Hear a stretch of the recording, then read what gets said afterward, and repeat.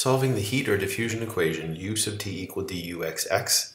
This video is part 2, using the initial condition to find the arbitrary constants. To see how to find the general solution, refer to part 1. Okay, so let's assume that we're given some initial condition, u of x at time 0 is equal to some function f of x, but this function is only specified on the interval 0 to 3.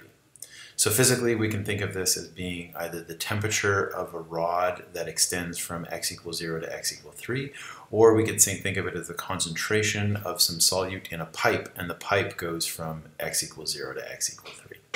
So that might look like something like this,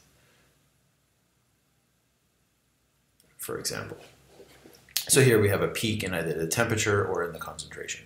So what we want to do is we want to specify these Bn values using this initial condition. So we plug in t equals 0 up here, and that gives us an expression u of x comma 0 equal the infinite sum of Bn multiplied by sine n pi x over 3, and that we want to be equal to f of x. Now this looks a lot like a Fourier series, and in fact I've written a general form of a Fourier series for some function g of x. Here, g of x has period p in general, and it always consists of a sum of a constant, some cosine terms, and some sine terms. Now, for any given function, we may find that some of these coefficients are 0, and in our case, what we see is that all of the cosine terms seem to have 0 coefficients, and the c term is also 0.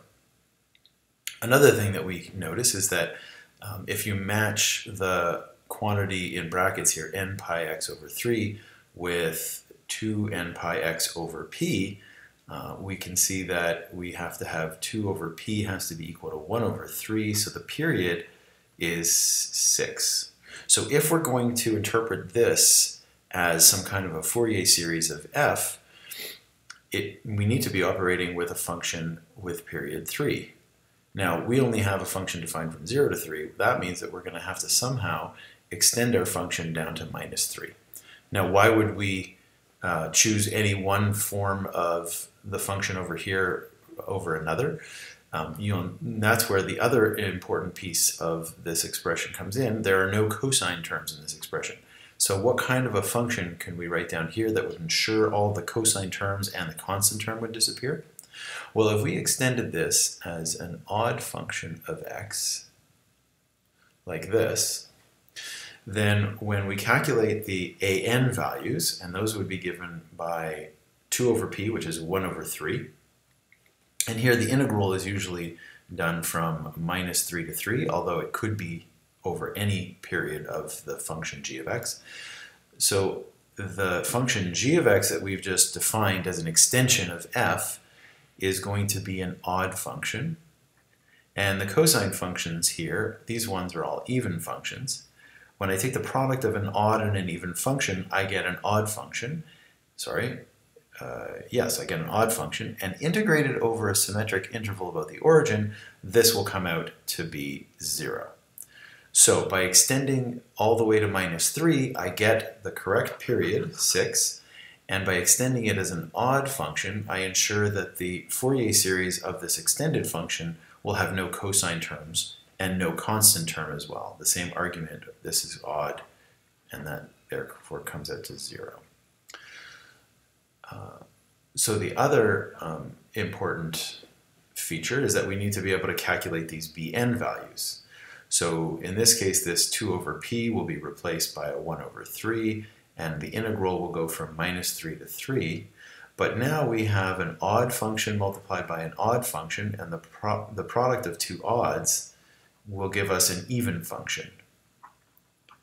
And the integral of an even function across a symmetric interval, we can save a little bit of effort. We can write this as 1 over 3 integral from only half the interval and double it.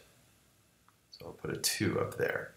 And then I can put in, well, instead of putting g of x here, I don't need to extend my function anymore once I've taken advantage of the symmetry of the extension I would have used. And so I extend it, but then for the formula, I can actually just use the original function defined between 0 and 3. So now I have a simpler formula for the coefficients on the sine functions. And so we can calculate these bn's and then figure out what this Fourier series representation of the function needs to be. Okay, so on the next page I just give that in written out in full, and that is that we want to extend the function f one so that it's equal to f on 0 to 3. We also want the Fourier series for this extension to have 0 coefficients c and an, and we want the extended function to have period 6. So we managed to do all of that as I described previously, and this is just another illustration of those extensions. Okay, so now we have a Fourier series for the extended function with a simplified expression for the integral for calculating the bn's, and we can take the bn's that we calculate using this simplified expression and put them into this summation notation with our exponential multiplied by the eigenfunctions sine n pi x over 3. Okay, so that takes care of the Dirichlet case. Now the Neumann case, if we had been given Neumann boundary conditions, everything through here would have been very similar, except we want to keep the cosine terms instead of the sine terms.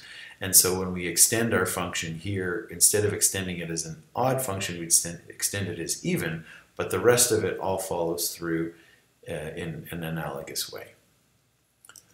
So the last thing that we need to talk about is how to solve non-homogeneous boundary conditions.